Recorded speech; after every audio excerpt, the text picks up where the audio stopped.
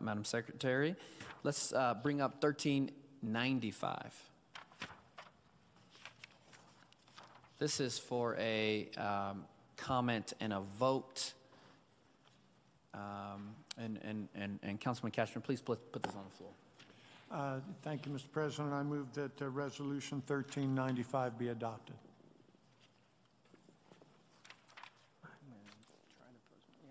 Madam Secretary? Sorry. Yeah. It's going to be a postponement. He's going to postpone. Oh, okay. According to 3.2.6 of the Rules of Procedure. Okay. So No vote is required. why don't you hold your movement, Councilman Espinoza? Why don't you go ahead and make a comment? Yeah, consistent with 3.2.6, I'd like to postpone this to the next regularly scheduled meeting in light of the comments that we heard, particularly right before this meeting. I think there is an appetite for a public comment as well, so I'll leave that up to, your discretion on whether we do that or not, but I do think that I would still like to exercise my right to postpone this to the next regularly scheduled meeting. Okay. In accordance with our rules, it is postponed. We do not need a vote for that. Councilwoman Ortega? So I was going to ask for some information. So between now and next week when it comes back, I would like to get information on where we are in the spend of the overall Platte to Park Hill Twin Basin Drainage Project. Not asking for that right at this moment, but would like to get the big picture on where we are with our full spend. Are we anticipating we are on budget? Do we think that we will be over budget? I know these are all broken out into different projects. We got the Globeville Landing Outfall, the 39th Avenue Channel. We have the Park Hill Golf Course and the City Park Golf Course, which were all brought forward as one big project. They've all been separated out, but I think it's important to know that with the wastewater fees, that is the primary funding source, whether we're on budget or anticipate, and I know some of the construction hasn't started yet, but it would be helpful to know where we are in that big picture. Yep. So I'm looking for that as well as information on who the MBEWB is. I saw that we've got a 23% goal, but would like to know who the contractor is.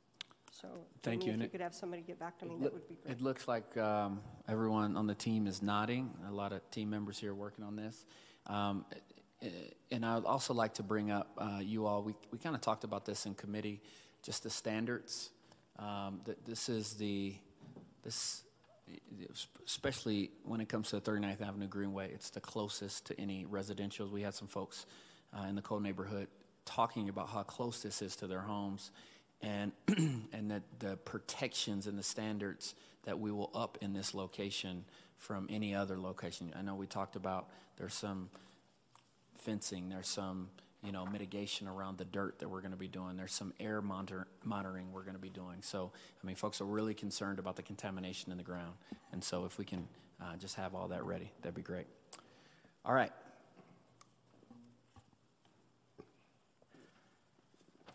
Councilman Espinoza? Yeah. The reason why I was hesitant is I didn't I didn't check the calendar on what we have for January 2nd, and both January 2nd and January 8th fall within the time frame to act, but I would like to request a public comment, and if for some reason the 2nd is too congested, maybe one of my colleagues would offer up another postponement to the 8th, but between either the 2nd or the 8th, have a public comment if it's possible. Okay, so at some point we start to back up onto the 30-day shot clock, and I don't think we can only have more than one. But Councilwoman Ortega, are you up on this? Well, I asked my questions, but I think what's important is to do the action tonight rather than think that we're going to deal with it when it comes back next week. So we should determine if it's the 2nd or the 8th is when it should come back with that public comment. Okay. Councilman Herndon? Mr. President, you can only postpone it one time. Yeah. So it would have to be on the 2nd. You can't postpone it again to the 8th. Yeah. I was All pointing out right, the I correct. thought we had that provision where another council member, but sure. I You would could like to hold it recommend, one time, you could also postpone it. Okay, but come on, we got to keep moving I now. would like to request a public comment on January 2nd. Okay. And Madam Secretary, do you have the schedule for January 2nd? There's one required public hearing, and it's my understanding, another courtesy public hearing on January 2nd that will be offered by Councilman Flynn in a Okay. few minutes. Okay, so it looks like we'll have this action on January 2nd. So, yes. All right, thank you. Okay, let's move on to 1396. And Councilman Flynn, I want you to put this on the floor as well. I'm sorry, Councilman Cashman, please put this on the floor. Thank you, Mr. President. I move that Council Bill 1396 be ordered published. All right, it has been moved and seconded. Councilman Flynn, your comments. Several, Mr. President, thank you. First of all, as we discussed at committee, I wanted to request a one-hour courtesy hearing on this council bill, which is the land acquisition ordinance related to the Platte to Park Hill project in the Park Hill Golf Course. And seeing as how it's related to 1395, I don't know what your, as president, I don't know what your direction might be or what your decision might be, but it might be possible to do them combined and allow people to, since they're related projects, to entertain comments on both of them. I think that's an excellent suggestion. That's why I made it. Make only excellent suggestions. Calm down, Councilman Flynn. Until you hear the I next know one. this is the last one of 17. Madam Secretary, will you please put these together for one combined public hearing? Yes, Mr. President? All right. And Councilman Flynn, you wanted to offer an amendment? Yes, in relation to the land acquisition ordinance, I wanted to propose an amendment, and some of you might not think this is the most excellent suggestion, but I hope that you duly consider it. In reading the draft of the ordinance, it struck me as being somewhat different than the impressions that we got out of Finance Committee, in that several weeks back, a month or more ago, the administration gave up on the notion of acquiring the Park Hill Golf Course, 75 acres, and then lease purchase the remaining 75 because of some complications and many complicated issues that arose because of the ownership and the conservation easement and just so many questions with the concessionaire that runs the golf course. So the administration decided to procure the property needed for the drainage project through a system of permanent easements where the detention would be, and then temporary construction easements of up to 90 acres. And that passed unanimously out of the committee. And when I read the draft ordinance, it contains a language that's pretty boilerplate and probably necessary, but I think needs to be clarified. And that is that if the administration is not going to acquire in fee simple title the actual full ownership rights of the golf course, only the easements, the ordinance as it's written gives the administration the authority, nevertheless, to go ahead and acquire at least up to 90 acres in fee title, which is not what we intend and not what the administration intends, to be frank. But in the interest of transparency and in the interest of being very, very open and transparent about what is a truly, probably one of the more controversial projects going on in our city right now, I think I would like to offer this amendment that clarifies that any acquisition of fee title interest, is only for those portions that come up in relation to the acquisition of the easements, and not the full 90 acres. And so if you would entertain the motion now, I'd like to make it and put it on the floor. Okay. Thank you. I move to amend Council Bill 17-1396 in the following particulars. On page 2, line 40, insert the following new sentence. Notwithstanding the foregoing, City Council does not hereby authorize the mayor or his duly appointed representatives to acquire the entire property in fee simple title from any third party, not including interests currently owned by the city, provided that authority is hereby given to acquire lesser portions of the property in fee simple title as may be necessary or desirable to provide for the project. Thank you. All right, it's been moved and seconded. Now comments by members of council on the amendment. Councilman Sussman. Thank you very much, Mr. President. I would like to have somebody from the administration come and speak to this because it's the first that I've heard of it, and so I'm not sure what effects this might have on the ability to go forward with this project. Are you, and Councilman Sussman, are you asking for the legal team that's working around this? Sure, that would Okay. be great. Thank you. Great.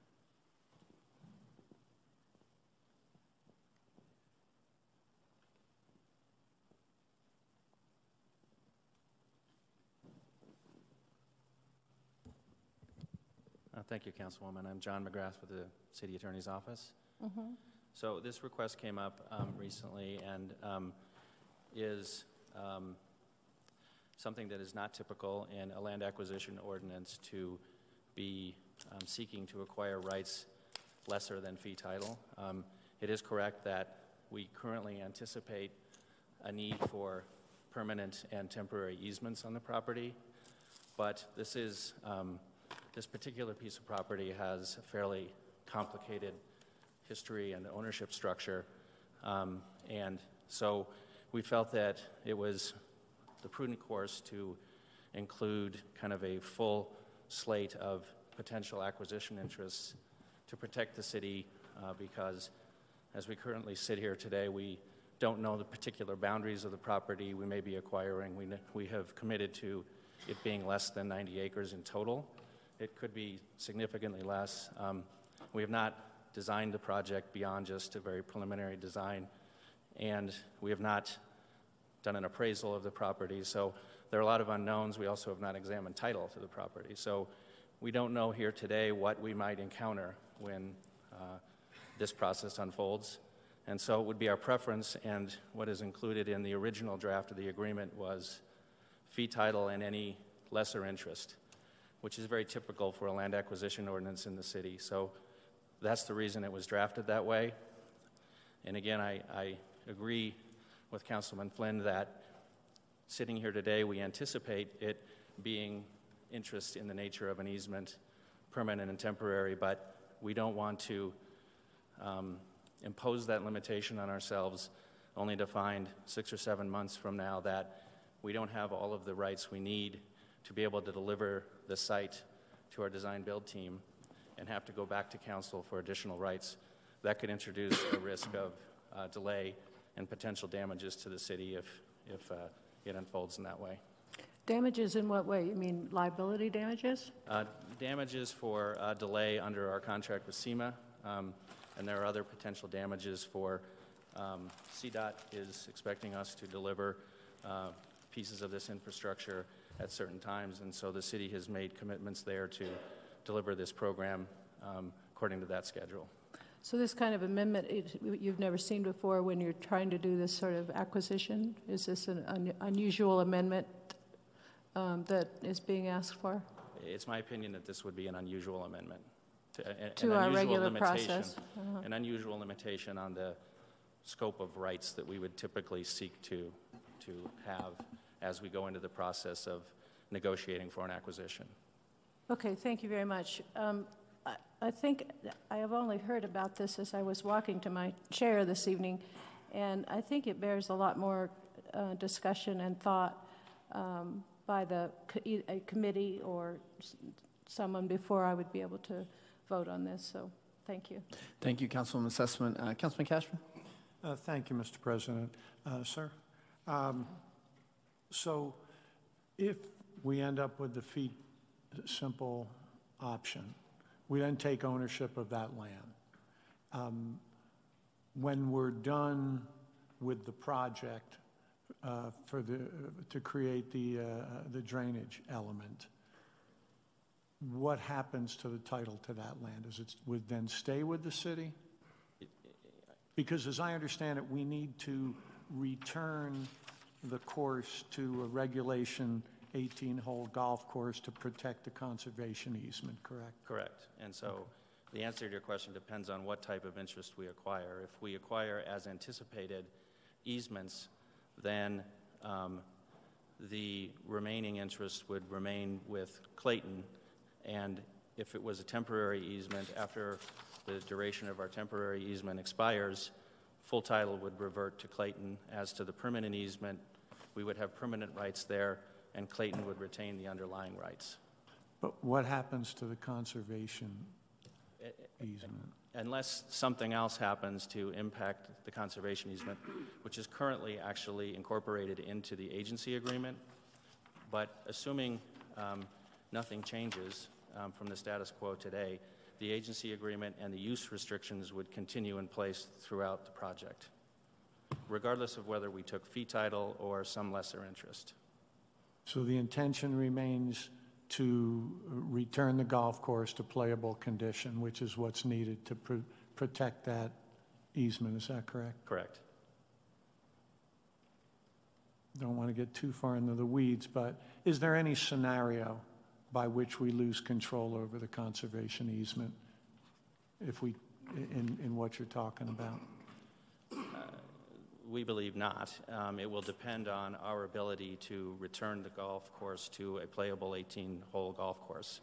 And we've taken steps throughout the process to ensure that we have that ability based upon design, et cetera. And as we move forward, we'll continue to ensure that we have that ability Okay. and the budgeted dollars to deliver it.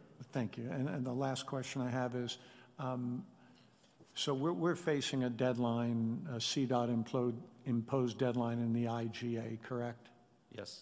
Okay, and if we miss that deadline, what penalties do we face?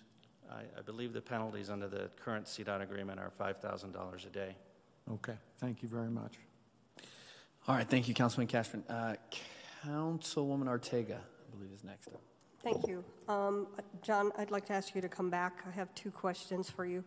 The first one, going back to the CDOT penalties, I thought those were specific in terms of timelines, were tied to having the Globeville Landing outfall in place by certain deadlines, that it wasn't as much tied to the Park Hill Golf Course acquisition and improvements that are needed there, because we're not going to even begin to get to the improvements until sometime, I'm assuming, in 2018 or so. So correct me if I'm wrong there.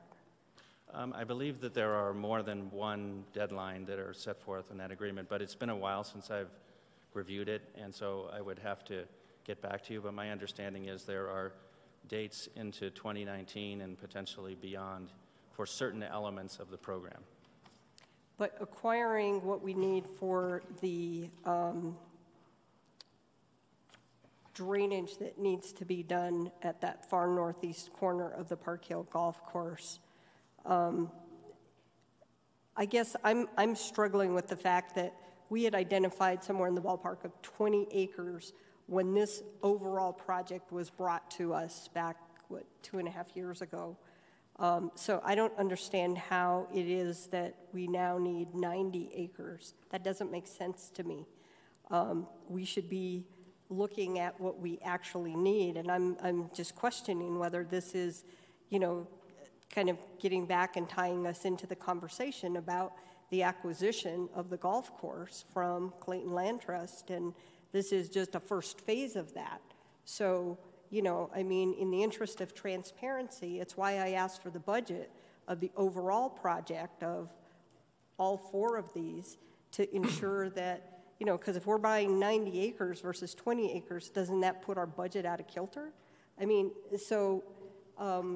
I appreciate the fact that Councilman Espinoza has postponed that other one for a week so we could try to get that budget information.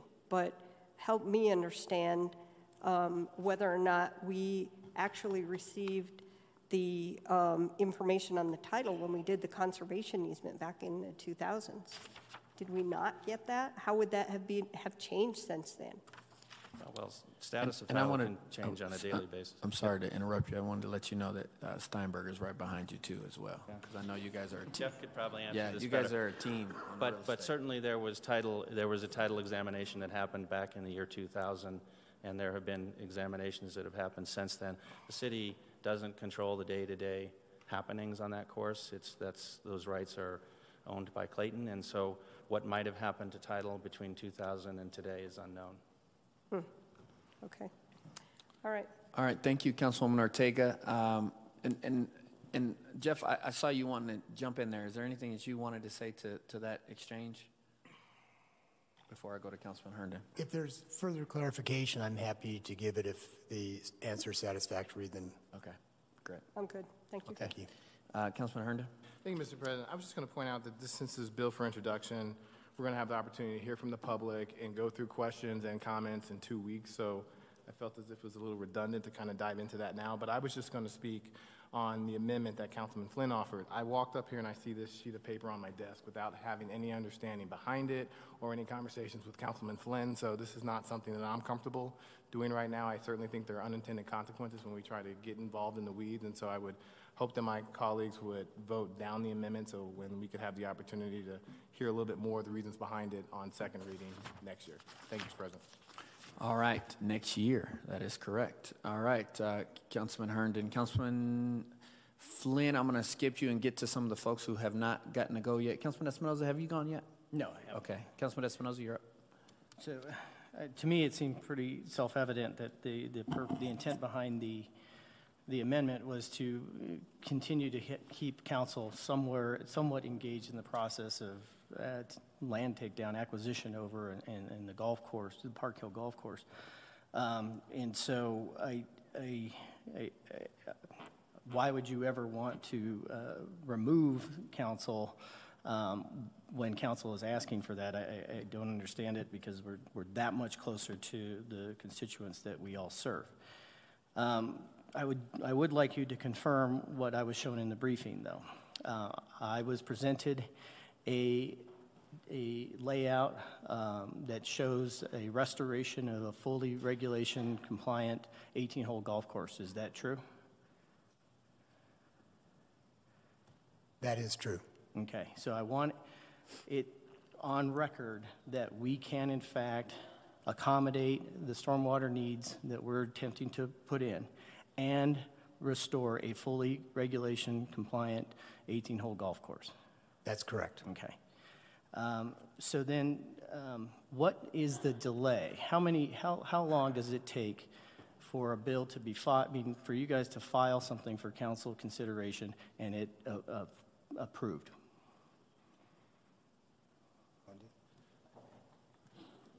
I'm not sure what type of bill. Are you referring to a land acquisition ordinance bill, or? Correct. So the process from the decision to acquire a real estate interest. No, I'm not talking about the decision to acquire. Okay. Once you finally decided you want to. Councilman Sky is right here. I mean, Sky, I don't know if you can just real quick. So not interested in the process. I want to know exactly, once you decide to go to council, how long does it take from the time you file to us taking action? Well, a lot of that depends on the action. Sky Stewart, Mayor's office. A lot of that depends on the actions you take. If everything goes on a normal course of action, it'd take 5 weeks. 5 weeks. But we could do it in as fast as 2 weeks. Is that not correct? Or 3? That would assume filing things out of order and taking actions that are not the normal process. Okay. But when you say up to 5 weeks, you're including the entire 30-day, or no? No, I'm not. So a 7-week or an 8-week delay, correct? So my point is that I actually have a ton of confidence in the team that is working on this. Both yourselves, Jeff's office, and Public Works, that they're looking at this very comprehensively and have a very stout understanding. Especially if the SEMA contract goes through, I think there's also ample time for everyone to proceed with design and recognize any sort of concerns about land use issues. The process that you would have to undertake to acquire land and to do all that, most of that would occur regardless of whether you actually filed something for council or not. That is the same legal process that you have to do to acquire land. It doesn't change just because you have to go to council. The only difference that results from this amendment is that it does come to council. And yes, does that create a pocket of uncertainty because council then could in fact deny the request? Yes.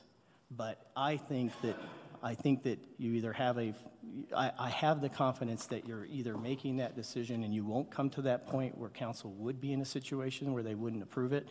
And so I don't think there's any real risk because we're ultimately all on the same team here regarding stormwater needs and open space needs. So, Councilman, the risk would come back to this.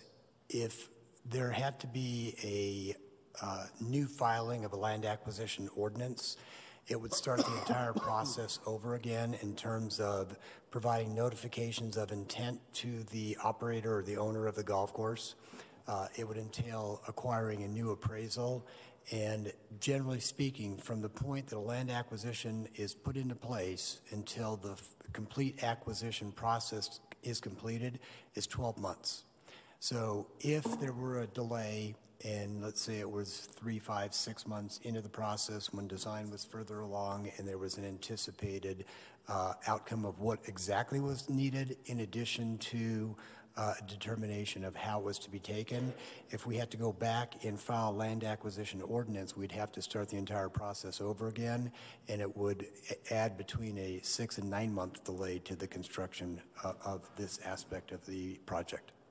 So Jeff, the thing that I struggle with in your response is this sort of concerns that are being addressed by such an amendment are in fact in part due to the original land acquisition deal that was being struck with Clayton regarding the entirety of the property.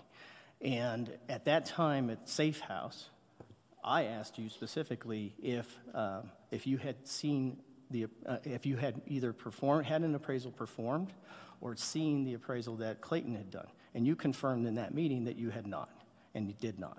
And so the city has not conducted an appraisal. Right. So it's difficult for me that you would be willing to move forward on that deal, and then now here say that it would be prohibitive for us to put in this thing because you'd have to go through that entire process to acquire land. My expectation is that you would be doing that on any land that we're looking to acquire. And so I'm even more of the opinion that we should be putting this in here so that we actually go through the full vetting process on whether or not we should take down additional land as it comes up in this situation. It is very complicated, bit of moving parts, and so I'm glad that we're actually postponing it for a public hearing till next year. Thanks. Mr. President, could I offer a clarification? You got not a comment or a question, just to clarify some of the discussion. Okay, very quickly, because we have two people. My amendment includes the provision, provided that the authority is hereby given to acquire lesser portions of the property in fee simple as may be necessary or desirable to provide for the project. So a lot of the answers that are being offered here about having to start all over are not entirely accurate, and I'm afraid that the answers are kind of poisoning the intent of my amendment. Thank you. Well, let's make sure we get to all the members of council, and you can go back and clarify that. Councilwoman Black, you're up. Thank you. A lot of my questions were just answered, so thank you for those of you who came up to the microphone.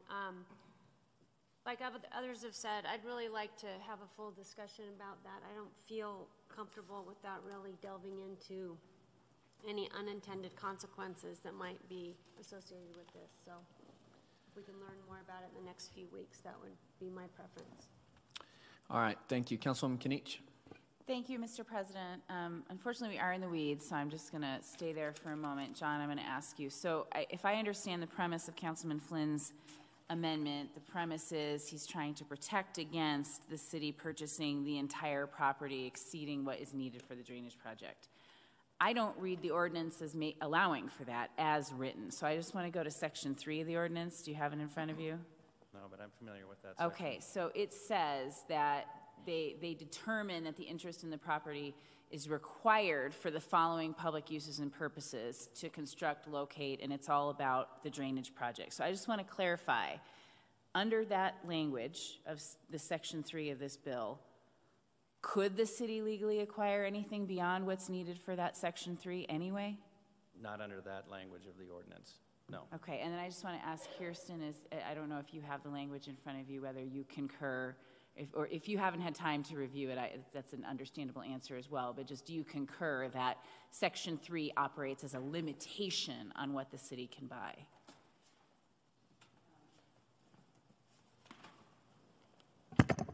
Excuse me. So in talking with Mr. McGrath, and I have to defer to him on this, that section was added specifically to address the concern. But my understanding from also speaking with Councilman Flynn is he just wanted to make it more transparent and clear. So I have to defer it to Mr. McGrath on this. Great. So yeah, and I apologize. I try to use a light touch when I'm thinking with my lawyer brain, because I don't practice law in the same way that you do. But I think this is one of those areas that when you're writing policy and you're writing something like you're regulating the public, I think it's okay to sometimes dumb down the language and try to make it even doubly clear for the public to understand what you're doing, even if you're legally covered with the language that you have that's drafted by a lawyer.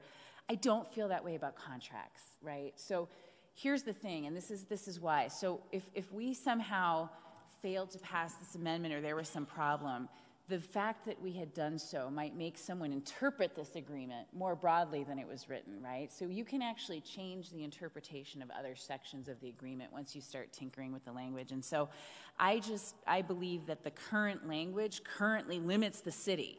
And so I don't think it's a good practice to dumb down language, and I don't mean that as a pejorative, I just meant putting it in plainer words, right? To just be clear, I don't mean that as a pejorative term, but that in my mind is not good, contractual writing. That if the ordinance is already limited, my repeating it in different language only creates the potential for more confusion and a potential for a court or someone down the road, and clearly we do have challenges floating around in this environment. So I don't want there to be any confusion. So I'm going to go on the record and say this current bill, as written, already completely prohibits the city from buying any land that isn't needed for drainage, period. And so I stand by that language. I assert it in the record. The attorneys have now asserted it on the record, which makes the amendment risky in creating confusion. That's my, so I think I share Councilman Flynn's good intentions and his intent, but I fear the unintended consequences of duplicating, but with different words, something that's already covered under the way the whole agreement is structured. So I will be voting no on that basis tonight, but understand the good intentions. Thank you. Thank you, Councilwoman Kanich. New passes. Flynn, you're up. Okay, thank you. I thought Councilman New was in. There are some unintended consequences, and one of them is, and first of all, I apologize to all my colleagues I wasn't able to reach yet, but when I was reading this on Friday night, and we had some weekend email exchanges, and the amendment was actually only drafted at about 3 o'clock or 3:30 this afternoon. And I didn't have a chance to talk to everybody, but I was told that if we were going to act on the amendment, it would be better to act on it tonight, because if we were to adopt an amendment on final, it would cause us to have to do republication and delay it by yet another week, which had its own consequences. That's the reason I was pushing it tonight, and for no other reason. I would gladly take it on January 2nd after the public hearing if it were more clear that we wouldn't have to republish it and take it up again a week later. The unintended consequence that I'm trying to avoid is that we told the public a couple weeks back, or maybe a month and a half ago, that we were not going to buy the Park Hill Golf Course. And in this ordinance, it allows us to buy up to 90 acres as long as it's needed for the drainage project. That was always true. But we were told in committee that we were going to do this by permanent easement and by temporary construction easement and not by purchasing. But we still, nevertheless, in the amendment, leave in the provision that we may acquire by fee simple if that is the necessary way of acquiring the land for the smaller pieces and parcels, lesser portions, if they are needed to provide for the project. So I believe that it is that the objections that were noted by the folks who say they're going to vote no is addressed right in that last clause of the amendment, Mr. President. So I would ask for support for this in order to keep faith with what the public has been understanding, that we were not going to buy the Park Hill Golf Course at this point. We were just going to get easements. Thank you. Okay, thank you, Councilman Flynn. The amendment is on the floor right now. We're going to vote on the amendment, or would you like us to vote on the amendment? Yeah. Or okay, great. Council members, given the debate, we are voting the amendment. It has been moved and seconded. Madam Secretary, roll call. Flynn. Aye. Gilmore. No. Herndon. No. Cashman. Aye. Kinich. Lopez. Aye. New. Ortega. Aye. Sussman. No. Black. No. Clark. No. Espinosa. Aye. Mr. President. No. Please close the voting and announce the results. People haven't voted. Yep, we have another vote hanging fire. A couple votes hanging fire. Okay, great. 6 ayes, 7 nays. Okay, 6 ayes, 7 nays. The amendment fails.